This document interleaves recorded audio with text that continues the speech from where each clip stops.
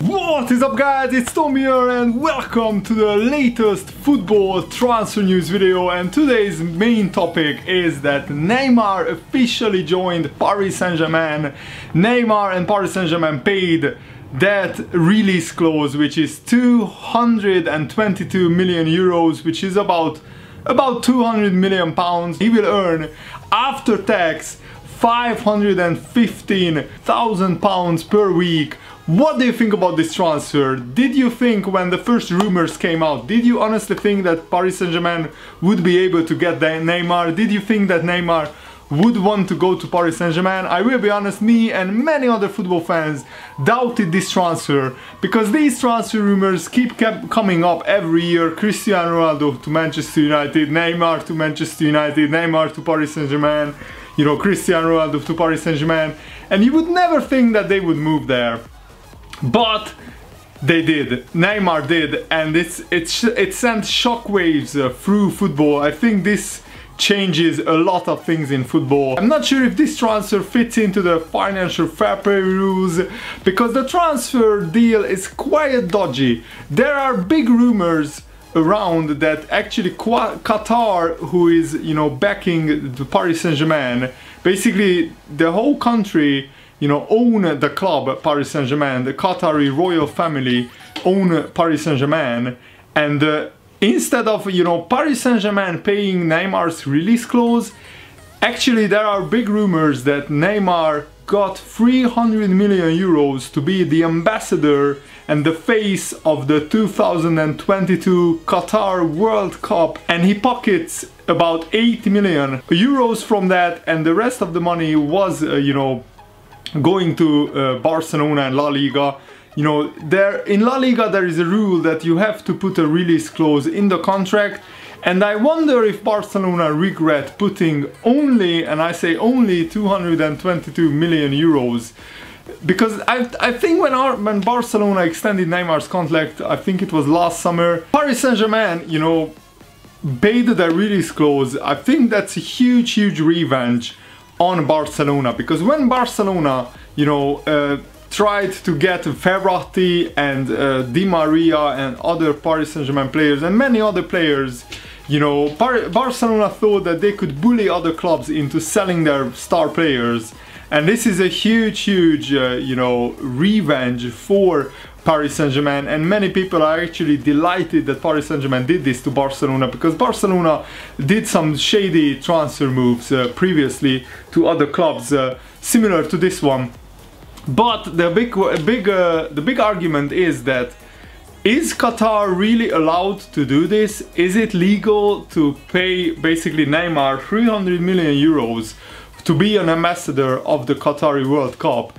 I guess they can do it because there is no, you know, rule how much money you can pay a football star to be an ambassador. But it's a very shady business that basically it's Neymar who paid the release clause, and he moves to Paris Saint-Germain as a free agent, as a free transfer. I'm not sure if this is 100% true, but that's what I'm reading through various news outlets and newspapers. And let me know, guys, what do you think about this? Because I think if this is true, then this opens up a whole can of worms, a whole new era of, you know, ridiculous transfers. Because if China, for example, who also have almost unlimited amounts of money, and don't get me wrong, it will be very exciting to see if Neymar can step out of the shadow of Lionel Messi. Neymar said that that's the main reason why he wants to join Paris Saint-Germain, that he wants to develop and take on a new challenge. And I think Neymar realized that to become the best player in the world, and that's Neymar's ambition, he would never achieve that in Barcelona. He's approaching his peak years, he's 25 years old, and Messi is not going anywhere anytime soon. Messi could still play for the next 3, 4, even maybe the next 5 years at Barcelona, and Neymar would never become the best player in the world. He would never win the Ballon d'Or with being on the same team as Messi, because Messi is better than Neymar right now, and Neymar basically needs his own team to be built around him. But I still think that he should have joined somebody else, because the French league is not the best league it's arguably not even in the top 3 best leagues. I think the top 3 best leagues is La Liga, Premier League and Bundesliga. And even if Neymar wins the French league every year, that's nothing. The football world won't consider that a big accomplishment, because even though Monaco won the French league last season, Monaco sold half of their best players, half of their first team. So if Paris Saint-Germain wins the league 3, 4, 5 years in a row, most people will say, so what? Paris Saint-Germain should win the league anyway, because they spend the most money, they have the best team by far in the French league. So basically Neymar puts all his eggs in one basket, and that is winning the Champions League. Or maybe he is also, if he wins the World Cup with Brazil and wins the Champions League with Paris Saint-Germain, he could win the Ballon d'Or. But I still think that even if he does that, even if he wins multiple Champions League titles with Paris Saint-Germain, he won't be considered on the same level as Cristiano Ronaldo and Lionel Messi, because Neymar lifted 8 major trophies, 9 trophies in total with Barcelona. And to put that into context, Pedro, who is considered nowhere near as good as a player as Neymar, and Pedro scored the same amount of goals approximately as Neymar, but Pedro, before he moved to Chelsea, won 20, yes, you heard it right, Pedro won 20 trophies with Barcelona. So Neymar would need to win about 10 to 15 trophies with Paris Saint-Germain to be even approaching that level. And I think that will be very hard, because yeah, Paris Saint-Germain could win the French league, they could win the French Cup, the French League Cup, even the French Super Cup, and they need to win the Champions League. Otherwise Neymar would get nowhere near the Ballon d'Or, in my opinion. Or maybe if he wins the World Cup, that's the only other way that I can see Neymar getting a Ballon d'Or, if he basically will be the focal point, the superstar of the Brazil national team at the World Cup. But this is very, very interesting, because a Brazilian football expert, Tim Vickery, said this: it's no coincidence that all this has arisen after Messi signed a new contract. Neymar had 3 options: Messi moving on, you know, Neymar replacing Messi, or Neymar moving on. It looks like we got the 3rd option. Messi was never going to leave Barcelona, in my opinion, even though he flirted with going to Manchester City. He's just too happy at Barcelona, and he has the best chance to win trophies at Barcelona. And you could argue that, you know, Neymar would have been better off had he stayed at Barcelona and you know, waited until Messi retired. But who knows, if Messi still plays for 5-6 years, then Neymar would have been forever in the shadows of Messi, and Neymar's best years would have been gone, because if Messi retires 5 years from now or 4 years from now, then Neymar would have been 29 or 30 years old, and then he couldn't really take over the football world, because then the likes of Mbappe and Dembele and Dybala could already become, you know, as good as Neymar is right now, or even better.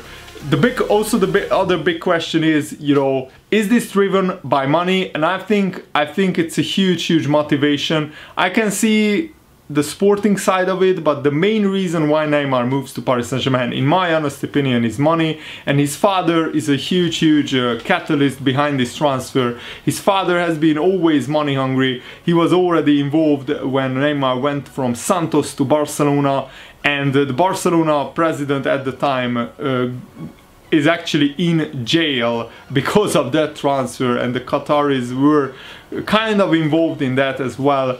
So it's very interesting, the whole Neymar saga. I read quite a lot of articles and viewpoints of Barcelona fans who have a lot more and a lot bigger knowledge of Barcelona and the club's issues and what's going on at the club than me. And the Barcelona fans are saying that Neymar has always been this, you know, commercially driven, money-hungry player. 3 out of his 4 seasons that he stayed at Barcelona, his off-the-field antics always distracted him and some of, you know, the Barcelona fans from his on-the-field, you know, achievements.